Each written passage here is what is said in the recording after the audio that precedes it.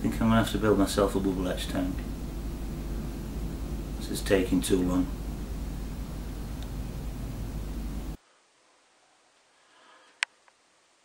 So far what we've got, I've taken this Ferrero Rocher chocolate box and I've epoxied all the sides, epoxied the bottom as well, got some masking tape on there.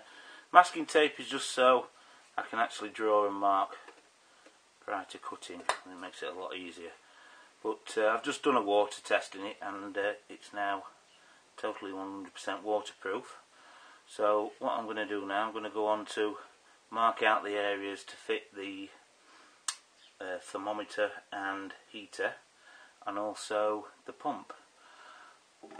What I'm also going to be using is an old desktop PC power supply as a project case, and in there I'm going to wire up the pump and the heater. So I've just got the one plug coming in and it's already got a hole, so I'll just have to make that a little bit bigger to put the heater through, and hopefully when I've got it all together I'll mount it on a piece of ply and it'll all come together like that.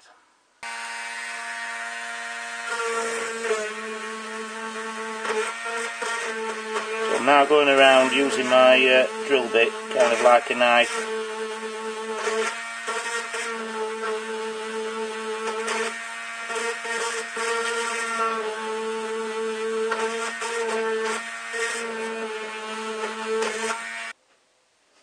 So there it is, and now we'll go in with the rotary tool and smooth all this edge off.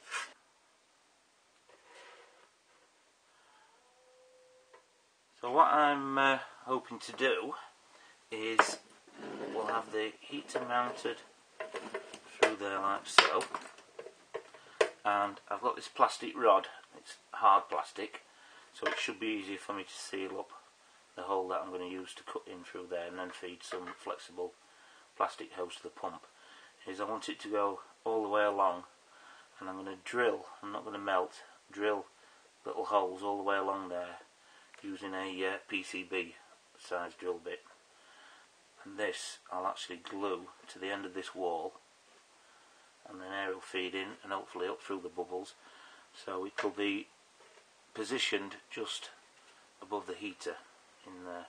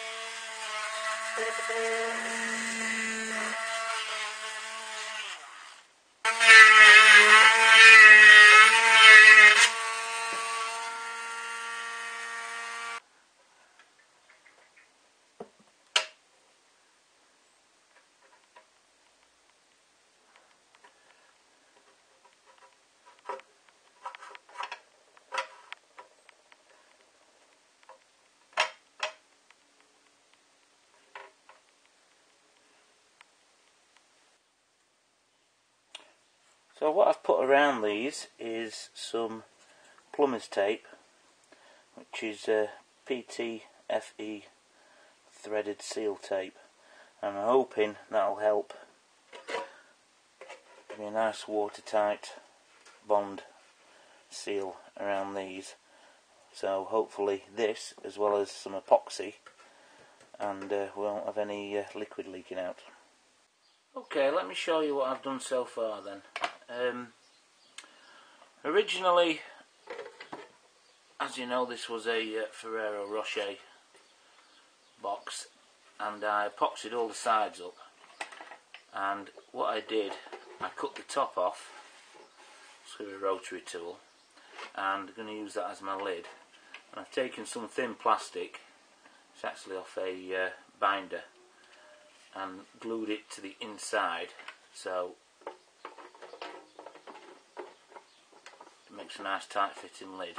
I've also got one of these wooden handles from the local hardware shop. I think it was about 50p. I haven't fitted it on properly yet, I just want to see how it fits. So I've got a nice handle there as well. Also what I wanted to show you was how I'm actually going to hold the PCBs in the ferric chloride. Now at work I use a spray etch tank, and I'm building this because I do more and more at home. I mean, especially during school holidays I don't get access to it, and sometimes I'll get an idea and I want to etch something here in the workshop, and especially at this time of year it's far too cold to etch anything just in a Tupperware tub, shall we say. And the spray etch tank I use at work is actually a lot like this. It's flat and it's got plastic screws that you tighten up and move these kind of things up and down to hold.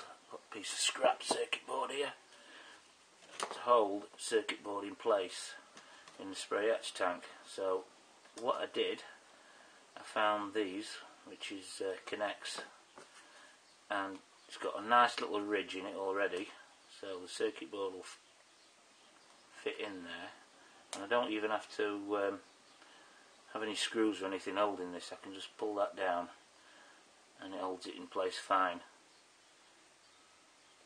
like so. Turn that round.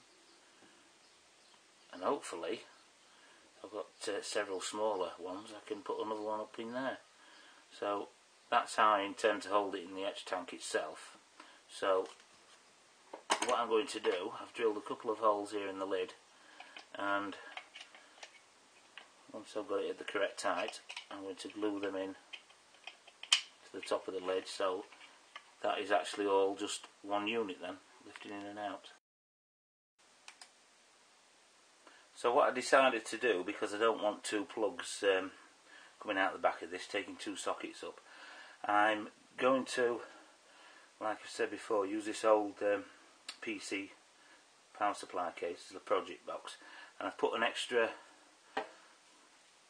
switch in there, one for the pump, one for the heater, because I want the heater to come on for say 5 minutes before to warm the ferric chloride up, and then switch the pump on. So what I'm going to do is use an old kettle lead, the type that goes into the back of a PC, and I'm going to power these off that one lead. So that's what I'm going to do there. So now what I'm going to do, I'm going to put it all together and then finish painting it, make it look a bit more tidier. And oh, one last thing, this is the base. It's a piece of MDF. I'm going to be mounting all this directly onto there, and on the bottom I've got some of this foam stuff like I have here on my work mat. It should help it be non-slippy. One last thing that I wanted to show you before I go and put all this together is you really need one of these one-way flow valves to stop ferric chloride. When you turn the pump off, it can seep back down the pipe and into your pump itself, and obviously that will cause quite a few problems. They're only about £1.50, and this seems to there's a little arrow saying the air flows that way, so you really need one of those if you're going to build this. So I'm going to put it all together and then add some paint, and then we'll have a look at it and see how well it performs. So here it is, all finished and painted, and it's up and running. I've already etched one board so far, and that's that one there. It's come out really well. It only took about 6 minutes, where when I was using a Tupperware dish it used to take about 15 to 20 minutes. So I'm really pleased with that. I've got a slightly bigger board in there at the minute, see how well that does. And the only thing I probably would change with it is get a slightly more powerful air pump. It just doesn't seem to blow bubbles all the way along like I wanted it to, but other than that, I'm quite pleased with it. So this is part one of a two-part episode, and on the next episode I'm going to be showing you the two different techniques that I use to get the artwork onto a circuit board ready for etching, and I hope you get something out of that. Also, how I built my light box. So hopefully you'll tune in for that. And if you enjoyed this one, please give it a big thumbs up. And I'll see you next time.